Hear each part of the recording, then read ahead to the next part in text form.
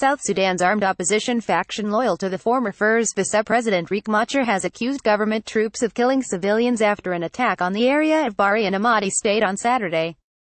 Lam Gabriel, deputy spokesman for the SPLAIO group, told Radio Tamazuj on Monday that the government forces had killed 2 civilians in the area of Bari.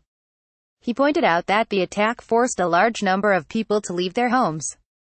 The rebel spokesman has acknowledged losing control of Bari area after the government attack on Saturday.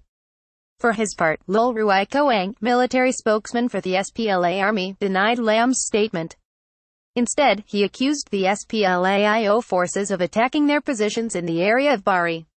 Lol called on the Ceasefire and Transitional Security Arrangements Monitoring Mechanism (CTSAMM), a body tasked with the monitoring of the implementation of the permanent ceasefire in the country, to investigate attacks by opposition troops in the area of Bari.